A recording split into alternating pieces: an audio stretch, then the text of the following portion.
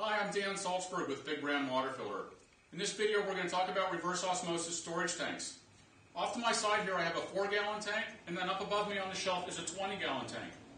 Both of these are used with residential or light commercial reverse osmosis systems. Often on the larger tanks we'll have a larger connection. There's a 3/4 inch connection on that tank and a 1/4 inch connection on this residential tank. I'm going to pull this tank out so we can take a better look. On top here you'll see the 1/4 inch connection, and it's stainless steel.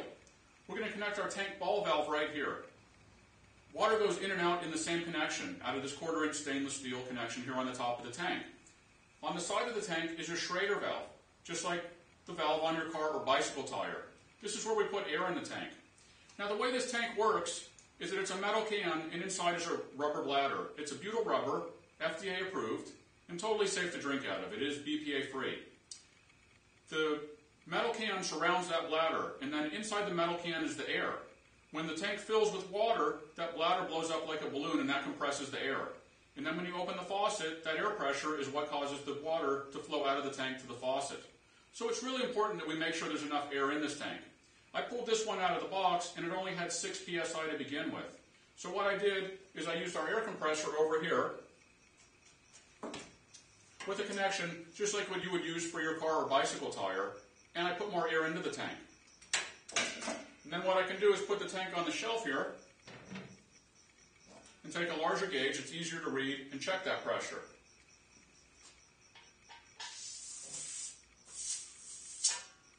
And we got 10 psi in the tank now. There's a few reasons why you can get low delivery pressure. The first and most obvious is that the tank is low on air. And what causes that is just over time, the tank leaks a little bit of air, just like your car or bicycle tire would do. So it's really important that when you do your filter changes, you check the pressure in your tank.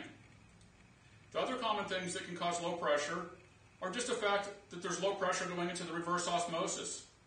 A lot of people don't realize that the tank is only going to fill to about 60% of the incoming line pressure. So if you had 50 psi, let's say, coming from the city, you would only get about 30 psi in your tank.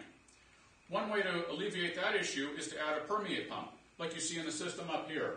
That's this turbine pump up here above the system, and what that's doing is it's using the energy of the wastewater to pump the product water into the tank. The wastewater is typically coming out 3 to 4 times as fast as the product water. So that causes the pump to turn, and that pulls the water out of the membrane and pushes it into the tank. Then I run my wastewater through this yellow line here, and this goes out into the garden to the drip irrigation. So I don't waste any water that way. Another thing you can do to improve your tank delivery pressure is to use larger tubing. All of our systems since maybe 2002 have come with 3/8 tubing from the tank to the faucet, whereas a lot of older systems only use 1/4 inch tubing. The 3/8 tubing gives you a greater flow at the same pressure, and that really becomes important when you're doing long runs. Now on this run here I'm using about 80 feet of tubing, so I've gone to 1/2 inch. I have a 20-gallon tank up on the shelf.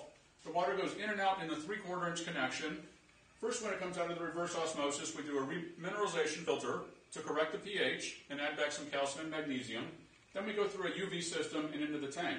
On the way out of the tank in 1/2 inch tubing, it goes through here to our carbon polishing filter. It's a 20 inch instead of a 10 inch filter.